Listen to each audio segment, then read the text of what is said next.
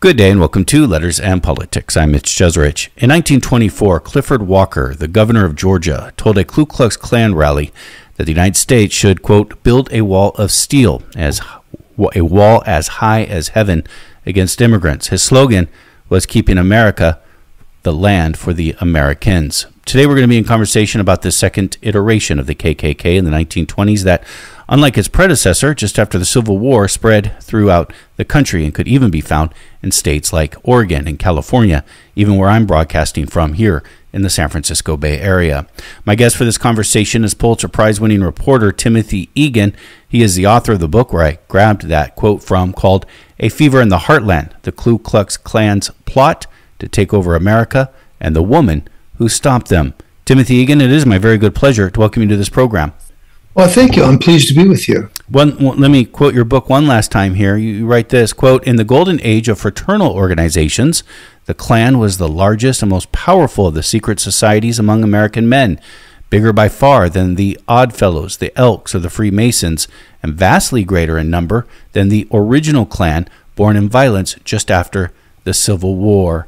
It is fascinating to think that this, I guess we call it the second iteration, some people call it the second coming of the Ku Klux Klan in the 1920s, was much bigger than what we normally associate with the Ku Klux Klan right after the Civil War. Yeah, to me it was fascinating, and it's a largely unknown, epoch in our history, because we do think of the Klan as that just after the Civil War, they're born in just pure violence and terror, and then we think of them in the 60s, where there was a reaction to the Civil Rights Movement. But in fact, they were at their apex, not just of terror, but of political power in the 1920s. Now, I'll just give you a couple of numbers here that astonished me. There were up to 6 million Americans who put their hand on a Bible and swore to, quote, forever uphold white supremacy, which was the Klan oath. There were at least 3 governors elected as open Klansmen. The governor of Oregon, the governor of Colorado, the governor of Indiana, all northern states, of course, not part of the Confederacy. And the governor of Colorado, Clarence Morley, after he was elected in 1924, you know what his slogan was? Every man under the Capitol dome, a Klansman. So they were both politically powerful and powerful in numbers. And on the surface, they looked like kind of Main Street, Norman Rockwellian, a lot of small town, mom and pop Klan.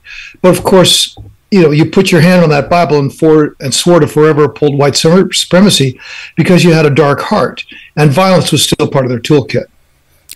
Is there a connection? I mean, obviously the name and obviously the racism, but is there actually a connection between the first Klan during sort of Reconstruction and the end of the Civil War, or maybe the end of the Civil War, and this Klan? Is there a continuation at all, or are these two separate? Well, yeah, I would say an expansion of the brand. And here's what happened: the first Klan was basically run out of existence by a very courageous General Ulysses Grant, who declared martial law and sent federal troops down there and broke them. They broke them. By 1872, they had disbanded, burned their membership cards.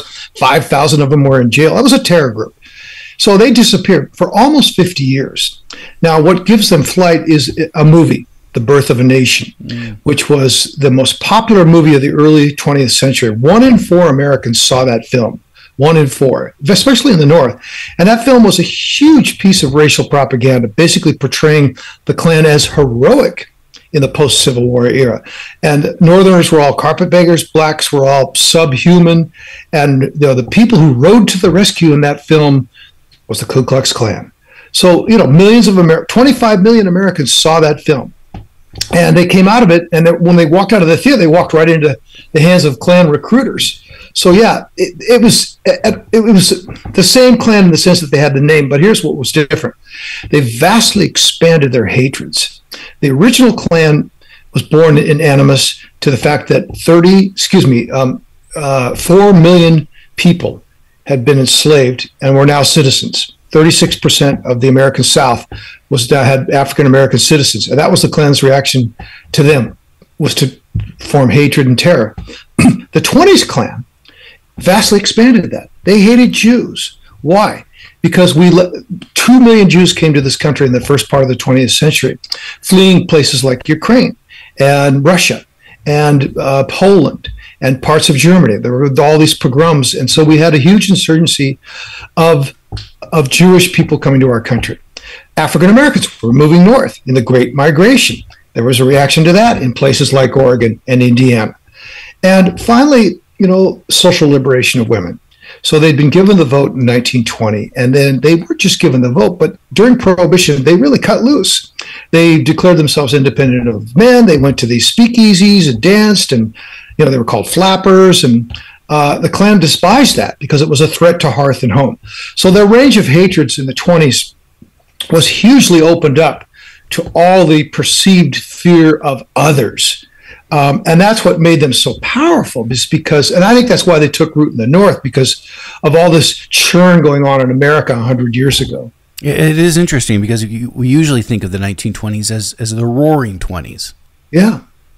Yeah, and it was roaring. It was Great Gatsby. It was, the greatest social experiment probably in our history was Prohibition, trying to outlaw alcohol in every square foot of the United States. Well, that backfired dramatically and produced all these underground clubs. The greatest cultural gift that African Americans gave the world was jazz. And jazz took off during the Jazz Age. And those two things, drinking and jazz, were the Klan they all perceived it as this huge threat to home and hearth America. Now, you quoted this America for Americans. They would have stickers that said 100%, we sell to only 100% Americans. Now, who was a 100% American? It's not in our Constitution, but their view was one race and one religion. So they hated Catholics as well. I didn't mention that. 800,000 Sicilians came to our country in the first 20 years after it had been a terrible earthquake in Sicily. And they were darker skinned than the earlier immigrants. They spoke a dialect of Italian. They had big Catholic families. That was a huge threat to the Klan, and they used that to recruit as well. Do you think this whole idea of the Roaring 20s, there's always this element of when times are good, they're not good for everyone, or some inevitably end up feeling insecure. Do you think that's an element of what's driving that? I mean, that's a good point. I'll tell you, they weren't good for all the Americans who were on the enemies list of the Ku Klux Klan, which was, a lot of Americans. Their enemies list included, in excess of probably 25 million Americans who made up that list of Catholics, Jews, blacks, and immigrants. And here's what happened is, we had redlining in the North. Jim Crow moved north. So they tried to we had laws making it a felony in some states for people to marry a person of another race. They had these eugenics laws, which was a huge part of the Ku Klux Klan's platform in the 1920s. They passed eugenics laws in 30 American states that allowed them to involuntarily sterilize undesirables. Now, who was an undesirable? Well, someone who had epilepsy, or someone who was an alcoholic, or a so-called promiscuous woman, or gay. I mean, there was a whole list of people who could be involuntarily sterilized under the Klan program. So, I mean, the sad part of my story, my story is about one woman who ultimately brings this monster, this grand dragon of the North, the guy who controls 21 states, and he wants to be president. He wants to be, and he gets pretty close to obtaining all his power. But the sad part is, by the time this one woman finally brings him down, the Klan has achieved most of its goals. They pass an Immigration Act in 1924 that makes it almost impossible for Jews to come to this country, let alone Asians or people from Africa or people from Southern Europe, Greeks and Southern Italians. They have their eugenics laws in all these states. They've got prohibition, which is what they wanted, outlawing alcohol everywhere. So they've got Jim Crow in the North. So they've got most of their goals achieved by the time the great conflict of this book happens. And that grand wizard is D.C. Stevenson, and we're going to talk about him, and as well as the woman Madge Oberholzer.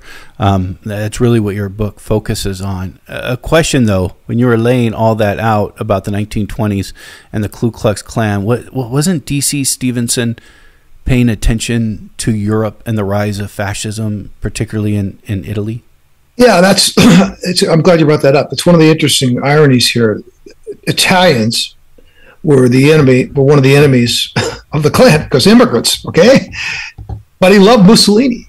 His role model, I wouldn't say he loved him, but his role model was Mussolini. So the grand dragon of the American Midwest, the most powerful Klansman ever to stride the earth, a guy who once attracted 200,000 people to a rally, 200,000 in the cornfields of Kokomo, Indiana, study the speeches of Mussolini.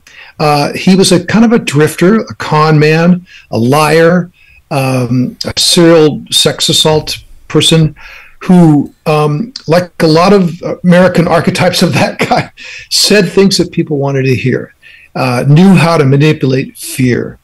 And, using all that sort of combination, he rose from nothing, literally just a drifter who rolls into southern Indiana in 1921 in 4 short years to being so powerful that he said, I am the law. And most people felt that he was the law. It's interesting. And I think we should also mention that in Congress, there were several avowed Klan members, number of senators and representatives. Well, isn't that amazing? Because right now, if you go to a microphone and call a press conference and you say, I am a proud member of the Ku Klux Klan, you're hissed, booed, shamed, trolled. In 1924, a little more than 100 years ago, a little less than 100 years ago, if you went to a microphone and said, I am a proud Klansman, you could be a United States senator or a governor. They controlled, by their own estimate, about 75 members of Congress. They had an office in D.C. with a staff of 60 that was less than a mile. It was like a lobby. They had a march in the summer of 1925 right down the heart of the Capitol that went from the Capitol building to the Treasury building in broad daylight. They weren't hiding. And 50,000 Klansmen marched in that march. So, yeah, they had a pretty good stranglehold. Also, I should add this. At the 1924 political conventions, the Klan had such a stranglehold on both parties, Democrats, because they're mainly from the South, Republicans based in the Midwest, that Time magazine put the Imperial Wizard on the cover and wrote a largely praiseworthy story about how influential and powerful this fraternal order of hate was in 1924. I am coming to you from the San Francisco Bay Area, Oakland specifically. I was shocked the first time I saw photos of a Klan rally at the Oakland Auditorium, which I basically live next door to. There are photos of a Klan rally in Tilden Park in Berkeley. There are photos of a Klan rally in Richmond on the streets, a march. You began your search, Timothy Egan, in Oregon, but it led you to Indiana. What's important to know about Indiana? Well, let me just say about Oregon for 1 second. We think of it as this woke, uber woke state, but in fact, 100 years ago, it was. They were the first state to elect an open Klan sympathetic governor, Walter Pierce, also to pass by a vote of the people a law that essentially outlawed Catholic schools, which was aimed strictly at immigrants, Irish and Italian. They had a rally at Astoria, the first American town west of the Rocky Mountains that attracted 10,000 people. California, Anaheim was so Klan infested with the Klan majority city council that its nickname was Klanaheim. So, it was up and down the West Coast. And I was going to start my story, build my book. I'm a Pacific Northwesterner around Oregon. But the story took me to Indiana for this reason. My God, it was the absolute epicenter of Klan power 100 years ago. 1 in 3 white males, more than 300,000 men, wore the Klan hood in its robes. 1 in 3 white males. They had a Klan governor. They had a Klan majority state legislature. A majority of their members of Congress owed their allegiance to the Klan. They called it a Klan republic, and their nickname for the town, the main town, Indianapolis, was Klanopolis. So at the height of their power, they owned the state, and this state was owned by this Grand Dragon named D.C. Stevenson. So that's why my story took me there, because we think of it as this quintessential American town, subject of our musicals, and that it's geographically and in many other ways the epicenter of Americana.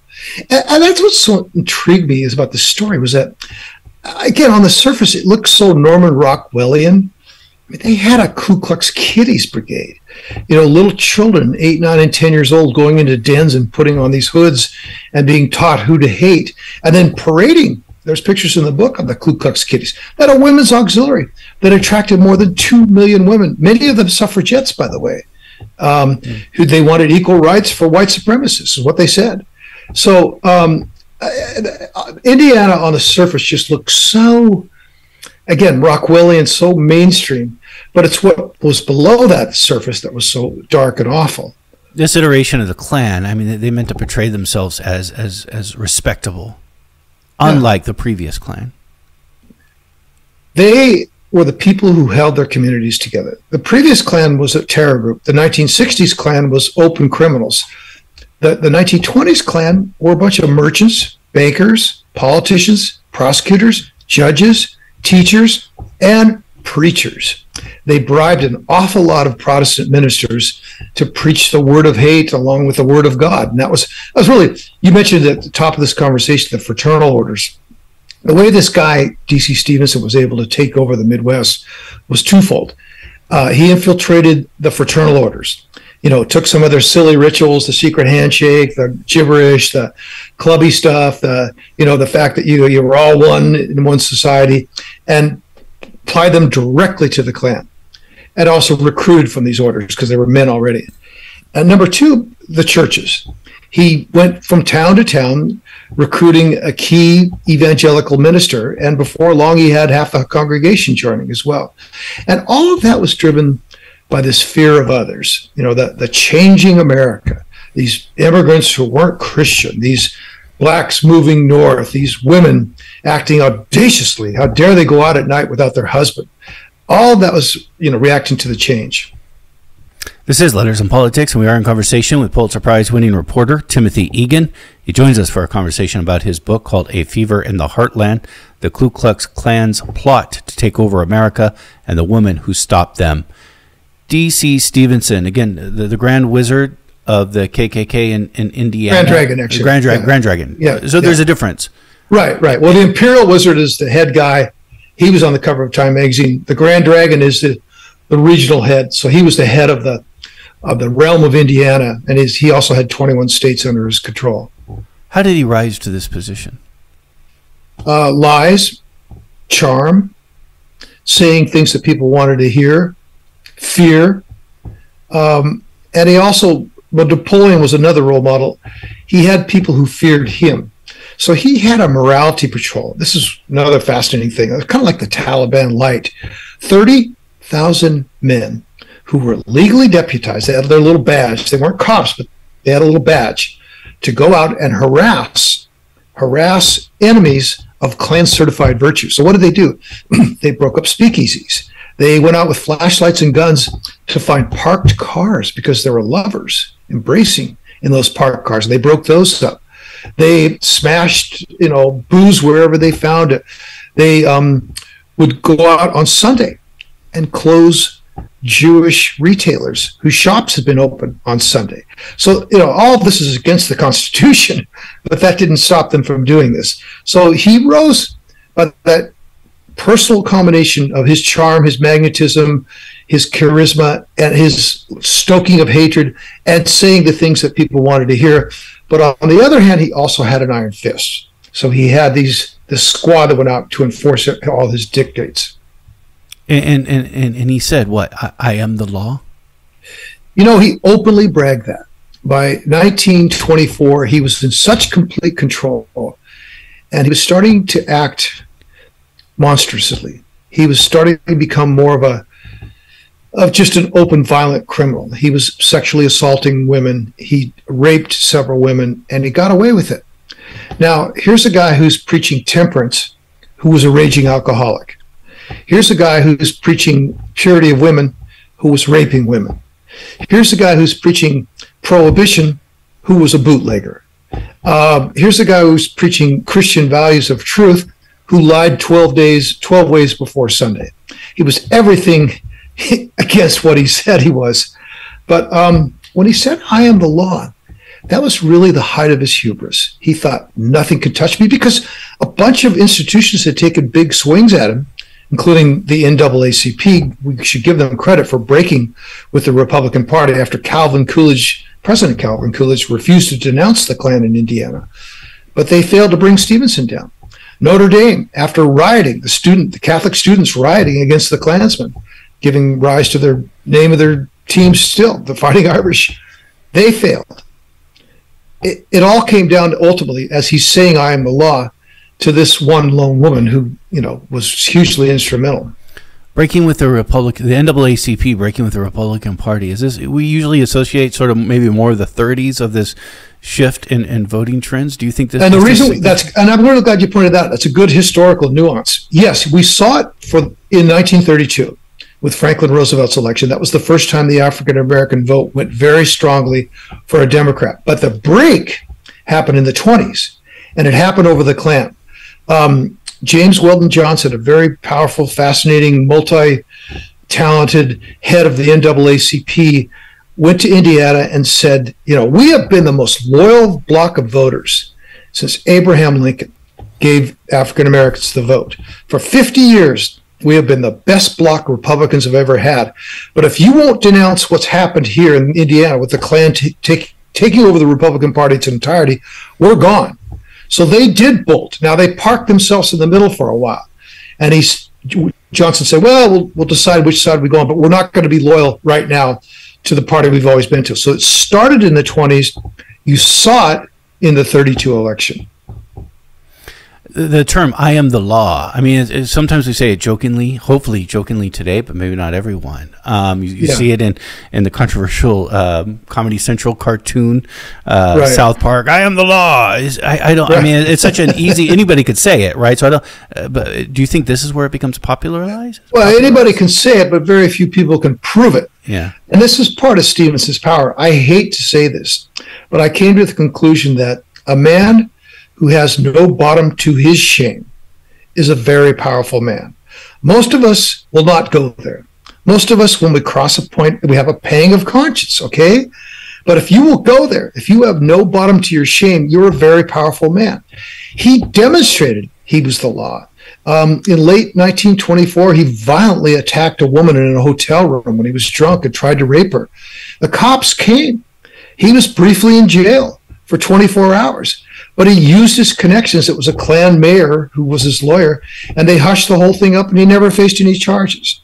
Now, inevitably, although I never mentioned his name in the book, this gives rise to the resonance of a certain ex-president who famously said, I could walk down Fifth Avenue and shoot somebody, and I would not lose any followers. Now, this is one of the reasons I like history. It's not just because they're good stories, and this is an incredible story, but because of what it tells us about today. I mean, the build the wall, which we began with, is right. I mean, this is the calls for building a wall today are not new. No, nor are the calls for make America great. Back then, it was make America a nation for 100% Americans. They had little stickers in their shops. That was an anti-Semitic thing because it was a way to say, don't trade with Jews, trade with Americans only, meaning Jews weren't Americans. And I should say, the biggest anti-Semite in the era of the Klan was Henry Ford. And when you bought a Model T in 1924, you got an owner's manual, and you also got a vile anti-Semitic tract that he included in the purchase of the car. So, I mean, it's important to stress that the Klan wasn't some little fringe group, that they had a lot of mainstream help. I mean, just to think of it on scale, I mean, this is the big thing that's happening in the 20s with Henry Ford. It would almost be like Microsoft today. Exactly. Imagine every time you put, updated your Windows in your computer, you downloaded a whole track of false, it was the Protocol of the Elders of Zion, which is a known fraud implying that there's a Jewish conspiracy. But imagine if you got that with their main product. He was the celebrated industrialist of his day. He said at one point, he bit into a candy bar and it didn't taste right to him. He said, the Jews have ruined it. So I mean, this didn't come out of just Klan dids. It was very mainstream. Who was Madge Oberholzer? So she's the subtitle of my book. And, we write a lot about historical figures. I have as well. For a brief period, I was really into Teddy Roosevelt, writing about the founding of the Forest Service. And I was into Edward Curtis, the photographer of Native Americans. But I'm always been interested in people at the margins, the people who sort of get written out of the story or never get written into the story. And Madge Oberholzer is one of those people. She was 28 years old, a single woman, a woman of her age, had her hair cut in a short bob, kind of a flapper, and dated several men. Didn't feel like she needed a man to complete her. But her job was on the chopping block in 1925. The state was going to get rid of her job. And so she had to go to the one man who could save her job. That is the guy who controlled the state, D.C. Stevenson, Grand Dragon of the Indiana realm, of the largest Klan the world had ever seen. And what happened? There was a violent and horrible and monstrous and dark and evil encounter with the man who said, "I am the law," pretending and showing once again that he was the law. But Madge's words, ultimately, in a court of law, and this is kind of why I was disappointed that we didn't have an actual trial in the Fox versus Dominion lawsuit, is because when you put the facts in a court of law and you force people to just put their hand on a Bible and swear out under oath, it's a little different than just demagoguing in public. Well, they finally got Madge's words in a court of law. It was enough to put away this monster, D.C. Stevenson. So that's why I give her credit. Without telling you what happens in the story, I could tell you that the revelations that she brought to this, it was the trial of the century, right? The Scopes monkey trial had happened the same year. But in Indiana, it was the trial of the century. And all the major papers covered. And the revelations showed that this guy who was professing so much virtue was an absolute monster. And the Klan cratered after that. Their membership went from 6 million people to just under 100,000 within a year or two of Madge Oberholzer's revelations. So Madge Oberholzer was kidnapped by D.C. Stevenson, raped, and eventually she would die from her injuries. D.V. Stevenson would be put on trial, be found guilty, and would go to jail for many years. What did this mean for the Klan? So they never really recovered because there were some similar scandals. The Grand Dragon in Colorado, which remember I said they had elected a Klan governor, was accused of pedophilia, an attack on a boy. The Grand Dragon in Oregon was accused of killing a woman. So these kind of scandals happened across the country, and they showed just who these people really were. They were horrible people. And these horrible people were leading a mass of so-called good Americans to profess to be 100% Americans. So the Klan never recovered. And by the 1930s, they were bankrupt. So bankrupt that their grand imperial palace in Atlanta, where they got their second start, was sold to the Catholic Church, one of their enemies, by the way. And so powerless, I should say, that then in that same 1930s, they had to declare bankruptcy. They were no more. They've never come close to what they were since then. If he was the law, then why didn't he get off this time? Well, it was a Klan sympathetic jury in the small town. But I think this brilliant prosecutor, a guy named Will Remy, whose life was threatened repeatedly by the Klan, and who was the only major public elected official who was not loyal to D.C. Stevenson, who brought him to trial, was absolutely brilliant in the way he prosecuted this thing. He made it a thing about your daughter, your wife, a woman you love. And also the women in the courtroom were very powerful. They'd formed a sort of chorus of outrage against D.C. Stevenson. So the prosecutor made it, they made it kind of every day, like this guy could do what he did to Madge to your daughter. So he personalized it. He took it. He knew he wanted to bring down the Klan, but he knew if he made it about the Klan, he couldn't bring them down. So the way he brought them down was made it personal, about your daughter, your wife, the sexual assault, that sort of thing. Well, why do you think this wasn't just sort of an isolated case? This guy was bad. Why did it have such a major impact on the rest of the Klan? Because he was the most powerful member of the Klan, and he was the face of the Klan. His role model was Napoleon, and his other role model was Mussolini. He was well known. Look, he would have gotten their vacant United States Senate seat because the governor he was in his pocket. He was a Klan governor. And in 1928, he planned to run for president. Now, he did serve at least 30 years in prison. And in one of the prison interviews, the prosecutor who put him away actually interviewed him years later in prison and asked him. And he said, do you think you really would have won the presidency in 1928? He said, well, I do think I would have won. but you wouldn't have really called it, you wouldn't have considered it the presidency the way we consider it. He goes, oh, why is that? He goes, it would have been a dictatorship. So, I mean, you know, you can laugh about it, but we had a really close call. American democracy did in the 1920s. And one of the things that this book changed, one of the ways that this book changed me was I used to think that our democracy was pretty stable, and it's not. It's a fragile thing. It was nearly broken in the 1920s. It was nearly broken in the 2020s. Did he regret his previous actions as he got older? Compared himself to Jesus Christ as a martyr. He filed more than 300 different appeals. All of them were rejected. He served nearly 30 years in jail. And at the age of 71, when he finally got out, one of the first things he did was attempt to sexually molest a 16-year-old girl. He was incorrigible. What happened to him after that? Did he get arrested again? They sort of, you know, they thought he was too old. I mean, this is how we've changed our view of men. He was 71. They thought he was too old to go back to prison. So they let him off saying, you know, this event happened in Missouri. And the condition was he never set foot in the state of Missouri again.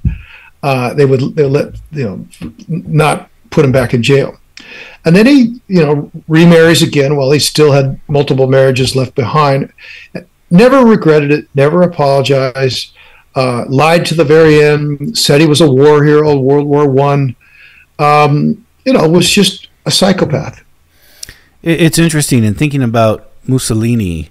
I just learned recently, because I had never been to Italy, that Italy sees its fascist past differently than, say, Germany does. That Mussolini's home is still even a place that people go on pilgrimage to visit in northern Italy.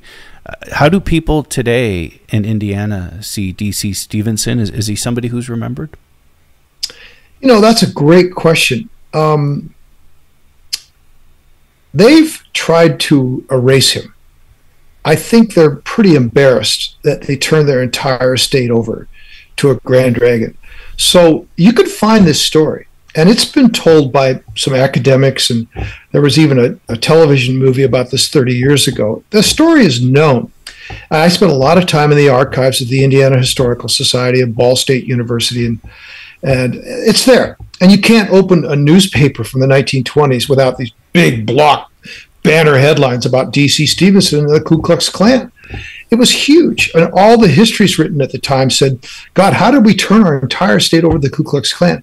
But now they don't teach this. It's forgotten.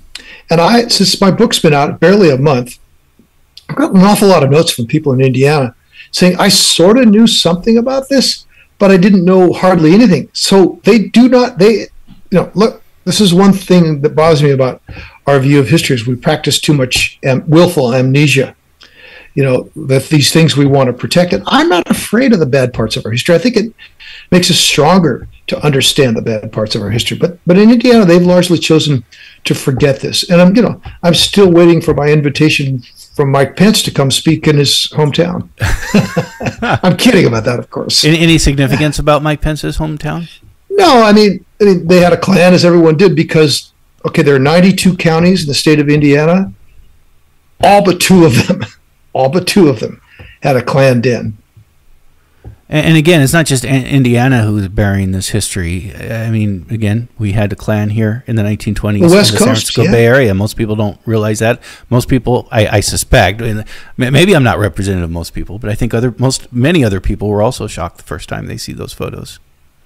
You know, I live in the Northwest in Seattle, and I launched my book here in Seattle, and I told a gasping crowd that just outside Seattle in 1924, there was a rally, a cross-burning of 17,000 hooded Klansmen in, the liberal Seattle area. Yeah, when the Grand Dragon when the Imperial Wizard toured the West Coast in the 1920s, Chamber of Commerce feted him. Heroes welcome up and down the West Coast. So we are certainly, when you write a story like this, you think, oh, well, it's all those people in Indiana. No, I mean, the West Coast had just as much Klan activity. A lot of it, actually, in the Bay Area was initially directed at Asians too. That was first. They sort of tailored their hate to the region. So for a while, the Klan threatened, farmers who would hire Asians because they didn't want Asians to own farms in the Bay Area. They threatened them. That was a big part of their campaign. The trial of D.C. Stevenson over Madge Oberholzer obviously is an important mark in bringing down this iteration of the Klan, but it's not the only opposition to the Klan at this time. Yeah, I was heartened by some real heroes. Who's your heroes? There was a couple of rabbis, including one 5'2" brave rabbi who showed up at a Klan rally at night at a cemetery where they're all wearing their hoods and burning these crosses. And he told them they were a bunch of gutless cowards to their face and walked away. The NAACP, as I said several times, boycotted them, staged big rallies against, the cops said they would arrest them if they staged the rallies. Irish Americans allied with blacks and Jews started a newspaper called Tolerance. And what they did is once a week, they would print a list of all the members of the Ku Klux Klan in their community. They had guys on the inside giving them these lists. Now, why would that be important? Because the Klan was also known as the Invisible Empire.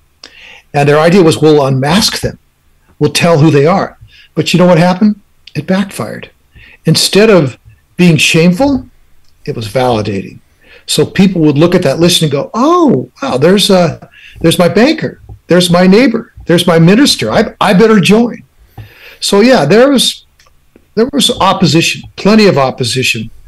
But is that how it became a sign of pride or a badge of pride? Is that their name? At first it was more secretive, and then the names were published, and now that it was out there, they embraced it? They did. And, even at their peak, they wrote, handbooks and tracts, which I read, that said our anonymity, our invisibleness is what gives us power. So they embraced being the invisible empire. And when they had those 200,000 people show up on 4th of July on the cornfields of Kokomo, for the first part of the rally, though the sun was beating down on them, they all had their hoods on.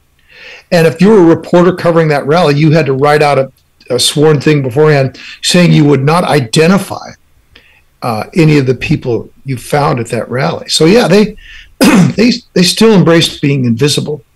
D.C. Stevenson, as you pointed out, said he thought he would have won the presidency in 1928. As somebody who researched this history, do you think he had a chance of winning?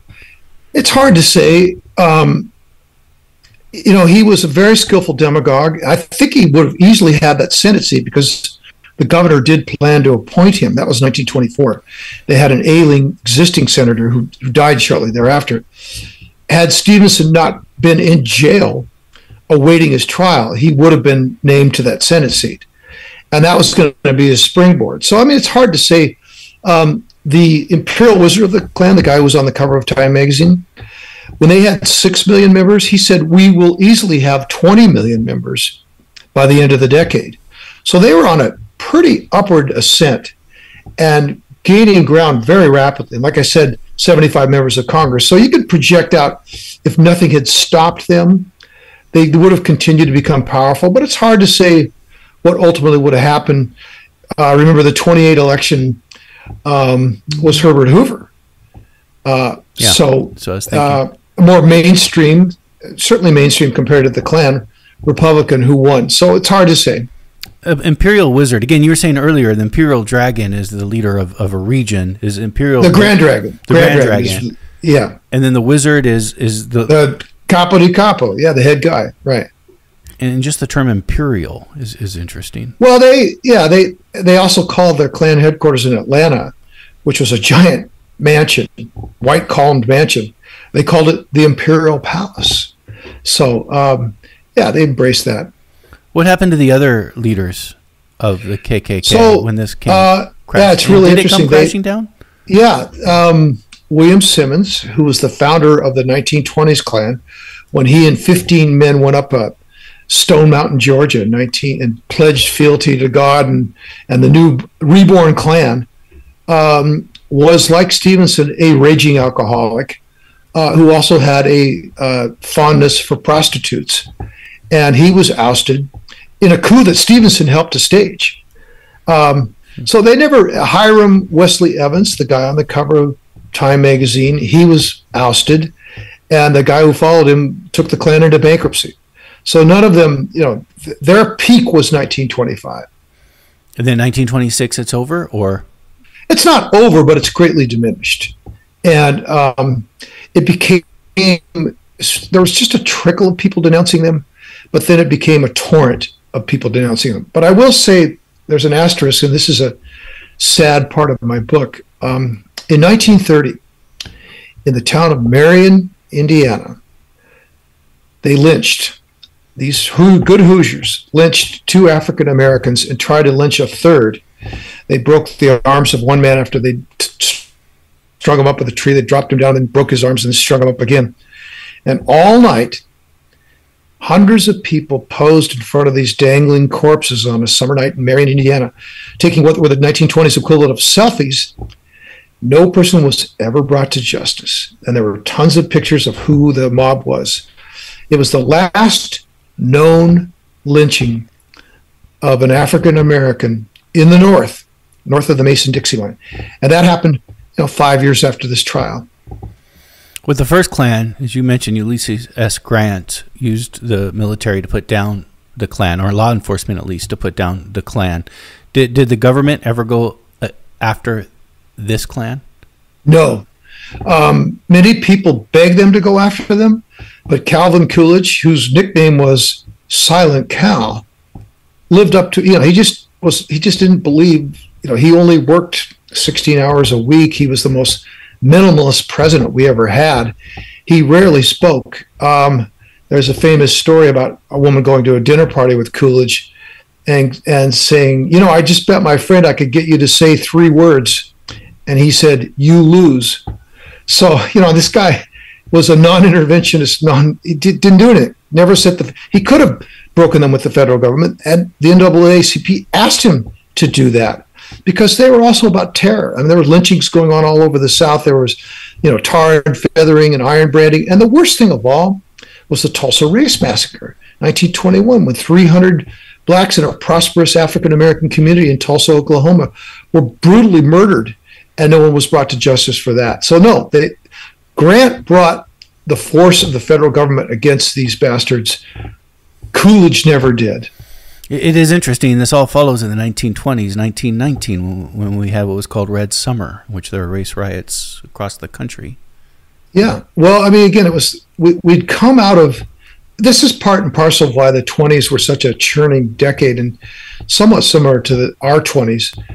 We'd come out of a pandemic where people were locked down for 2 years, and 1 million Americans died of influenza.